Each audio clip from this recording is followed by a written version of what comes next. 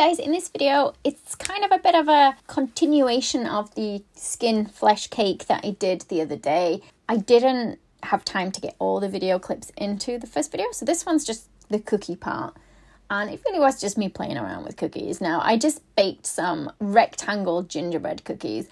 And the first one I really wanted to try was a skin effect, but with an imprint of like some text. So I used this little text thing, and it does say happy haunting, but I felt it wasn't really creepy enough. I maybe should have done that with something a bit more cutesy. And we're going to put in the little flesh wounds. I want it to look like nail claws have gone through it, just the same way as we did in the original cake video. So we just used the Dresden tool and kind of put in some curved lines, almost like long thin leafed shapes, and then we kind of press it inside with the other end of my Dresden tool, just make it a little bit lumpy and bumpy. And then the red stuff we put in there is actually piping gel mixed with red food colouring. Now what I'm going to do is put links below the video to everything that I've used. You can find most of the stuff in my online website, but obviously you don't have to buy it from me, guys. And then the happy haunting bit I have just coloured in gently with a black pen. And then I also wanted to play around with the stamps that leave an indentation rather than a raised effect like it was on the last one. And I was trying to think of Halloweeny words, and I just put 666, and then Richard told me that it's actually bad luck to put 666. I didn't know that. He's very superstitious about kind of things like that. So I've just put in a couple of lines where I think that I'm going to have this little scar, and I want it to look a bit raised. I say scar slash wound. So you want the edges to look a bit raised, and then just kind of mush up that middle bit a little bit.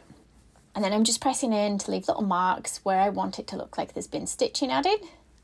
And again, more of that red piping gel. It doesn't taste of a huge amount of stuff. It's slightly sweet is the piping gel. And I figured if it had like bloody fingerprints on it, it looked a little bit more gruesome. And of course, splattering on bits of the red as well. And then I tried to colour in the 666 with a pen. It actually looks a bit more like it says BBB. So I think next time I maybe do it without, because I think the cookie would have looked nicer without any kind of wording or numbering on there. And I'm just using some really thinly rolled black fondant now to put in stitching. I forgot the word for stitching. But you can use whatever colour you want, guys. And the rectangle one that I made kind of previously to the video, which has had time to set, has got wafer paper. So it's edible paper is the wafer paper on top, and I'll show you that one in a minute as well, guys. But you can have a play around. You can also do the same kind of thing on the cupcakes. Now the eyeballs are sprinkles that I've coloured in with felt pen, and I do show you how I use them on the previous video, so I'll just put a little link into this video now, which you can click for the other video. But guys, you can go with whatever shape cookies you want to have a go with. You can sand down the edges to straighten them. I just forgot my little I don't know what you call it. It looks like a grater, but it's not a grater. But take whatever flesh colour you want. So this time I'm going to go for a paler flesh colour. On the other one I went for a slightly darker colour. And I'm just going to put it on there. Again, you can stick it with a tiny bit of royal icing. I tend to use royal icing because it doesn't make my cookies go too soggy. If I use like edible glue, it can make them go a little bit soft. So I did do this as part of a Facebook Live, this video, guys. I don't know if I managed to delete the Facebook Live or get rid of it or what, I'm not sure. So apologies if you were looking for it on my Facebook page and you can't find it. I don't know where it's gone. But this is a slightly sped up version of it anyway. So again, we're putting in those same little lines and marks. So can you see I try to lift the edges of the skin a little bit so it's not completely flat, and then kind of mush it like so. So if you leave it like that, it just looks like more like claw marks. So this is what I've used for it, guys. So this is the cake gel and then the food colouring. So I used the Christmas red, but you might find if it's too bright, you can put a little bit of chestnut in just to darken the blood. Or, you might want to go darker still. I don't know a lot about what colour blood is, if you're dead or not dead. I don't know. Go with whatever you guys fancy. Again, a bit of a splatter effect on there. And you don't even have to put wounds on every cookie that you do. It's nice if they're all a little bit different. And just watch out for everything around you and the workspace, because I managed to splatter this sticky piping gel on everything on my table.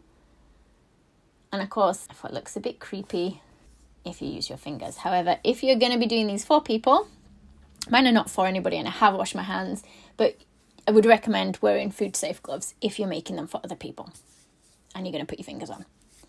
So for the cupcake ones, I used foam domes to create the shape. So it's just a circle I'm just going to cut out another rectangle while I've got this here. And I was going to try teeth marks. Now, in the Facebook Live, somebody suggested, I think they suggested teeth anyway. Either that or I just tried it anyway. I can't remember. I don't know if it looks like teeth marks. I was trying to go on what my own teeth marks look like when I bite into things. But yeah, for the cupcake one, you're just going to do the same thing as we have been doing before. Just don't go too thick with the fondant on either the cookie or the biscuit. And you're just going to wrap it gently around this foam dome. Just going to poke in some little holes for the stitching again. And then if I kind of press in little lines coming out from that hole, I thought it might make the skin look a bit stretched. And then in there with our piping gel again. So some nice thin bits of stitching. You might need to just add a bit of water or edible glue just to stick these in place. And of course you can use royal icing and pipe these on. Now, I don't use a lot of royal icing. I know I did actually make some for sticking the fondant to the cookies, so I have no excuse. I should have just dyed some a different colour and piped it on, but I was too lazy. If you're doing a lot of them, it's going to be quicker to pipe on the stitching rather than rolling it like I have done. And just watch out for when you press really hard, you can see it will go through a little bit. But don't pull it off your dome until the set, guys. And then this is the wafer paper that I did show you earlier. So I've soaked it in a mixture of water, piping gel, and food colouring. And then I tried to kind of scrunch it up and put it on the cookie.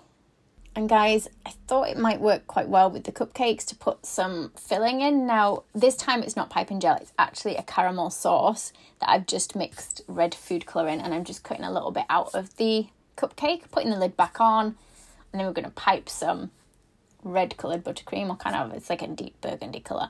And then you can pull the top off the foam dome, but just make sure it's had time to firm up a little bit. And then you can stick it on top of your cupcake. And you can put those little eyeballs and things on that we made in a different video. Here's just a little selection of some of the ones I made.